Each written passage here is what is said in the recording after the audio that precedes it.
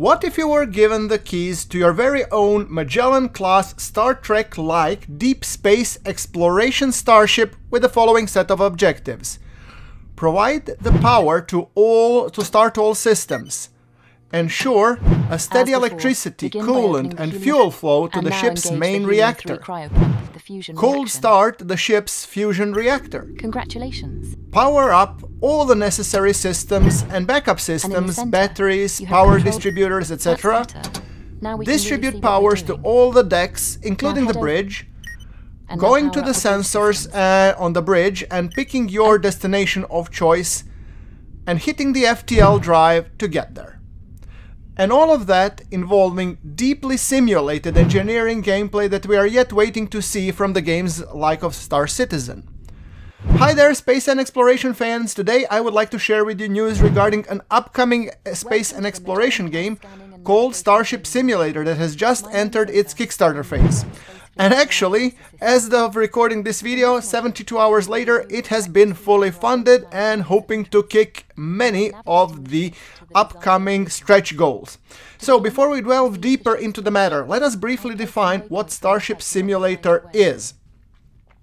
Starship Simulator is a deeply immersive space and exploration sandbox with aims to combine fully simulated, realistically designed starships with a full-scale Milky Way galaxy driven by real astrophysics. All in all, some lofty and ambitious goals, and there are actually many, space games and space simulation games nowadays in the market. So how does a Starship Simulator set itself apart? Now, apparently, the project has been the marriage of the two of the greatest passions of the single developer and his wife, and that's nerding out of the design and engineering of a massive space vessel. So think about cruiser ships size, and gazing to the heavens at night, wishing we could explore those tiny points of light that we see out there. Yeah, it's an ambitious project for sure, and the developer Dan Govier is describing what he has planned in more detail. So when it comes to this, they envisioned a real structural frameworks. I mean, the starships are massive. We are talking, if you wanted to compare it to, Star Citizen, I think the ships are even bigger than the Carrack. I'm not actually a good judge of character here, because I've only visited Carrack once in my playthings, but when I've walked around this Magellan-class deep space exploration vessel, this thing is massive. It has, I think, 3 or 4 decks, the lowest one being engineering. And there is an extensive tutorial there how to cold start a ship. So imagine you're in the ship and it's pitch black. And there is a tutorial to walk you through the old nooks and crannies and all the steps that it requires to full-on start the whole beast until it's fully powered and ready to fly.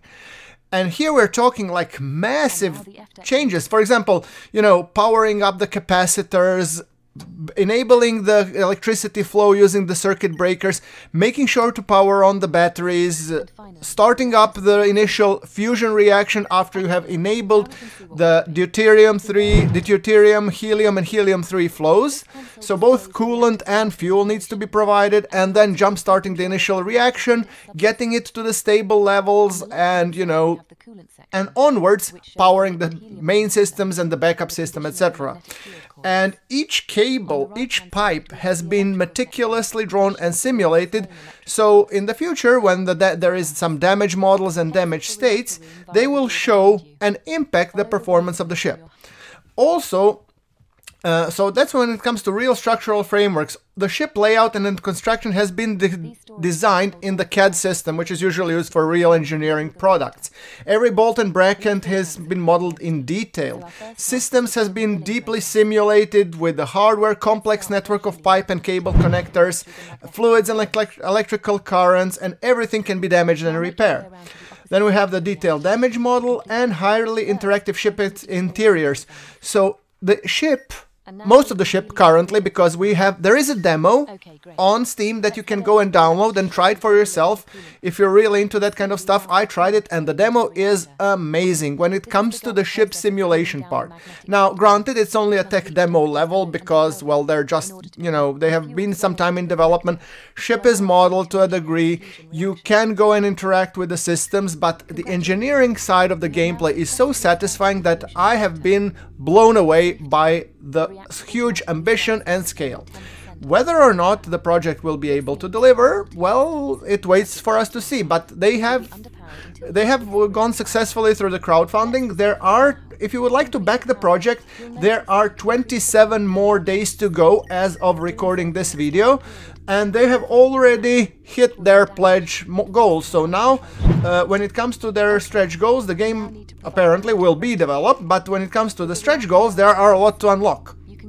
So, if they reach 140,000, they will be adding a native room scale VR support, which, I mean, for the game of this size and this magnitude and with the level of what that I've played, to me it sounds like, you know, a wet dream come true, honestly. And next stretch goal would be adding shuttles and alien structures, and at 300k we have the planetary landing. So I think it's safe to say, guys, that we really want to unlock as many of these stretch goals as we humanly and possibly can. I've actually backed the project. I think I was 50th from the game. So the moment it launched, I think 1 hour later when I came back home, I decided, okay, I'm gonna back it up and I'm gonna be the captain. So to get backing up at the captain level is great because you can actually get the early access, but you can get access to the development build, so you can actually play the game as it evolves, which I think for my side is perfect. There are more ambitious, you know, Kickstarter rewards like Vice Admiral, where you can actually work with the team to design your own shuttle or other small vehicle, which I think to be pretty fun. The game, when it actually develops, it's being developed as a Steam Windows PC title. And once it launched, they're planning it to be truly free to play. So without any microtransactions, cosmetic items will never cost the player money. Ongoing funding should be covered via the sale of DLCs, which might contain additional ships, to also fully driven story campaigns. So if you think about something like DCS, I think you're hitting the mark, so to say. And the simulation of the Starship is massive. So it's not only engineering, you will be able to get on the ship and basically try yourself in a multitude of roles. If you're thinking of the game like B-17 Flying Fortress that I have shown on my channel, where basically you're just flying in a massive fortress and you can take the role of any pilot, gunner, bombardier and whatnot, I think that this game is somewhere on par with that kind of thinking. And you can take the roles of the commander, being the, you know, the captain, making the big decisions, issuing orders, and diplomacy. You can be part of the deck crew, where you can pilot ships, shuttles, deliver cargo. You can be the science officer, who would be performing detailed scans, navigation targets, analyzing surface samples. You can be the engineering guy, who is maintaining the ship's systems, as you saw in the demo, repairing the hardware, performing maintenance. You could be, for example, the medical guy, you know, where you could treat the injured crew members, tactical officers with the ship's weaponry, security systems, etc.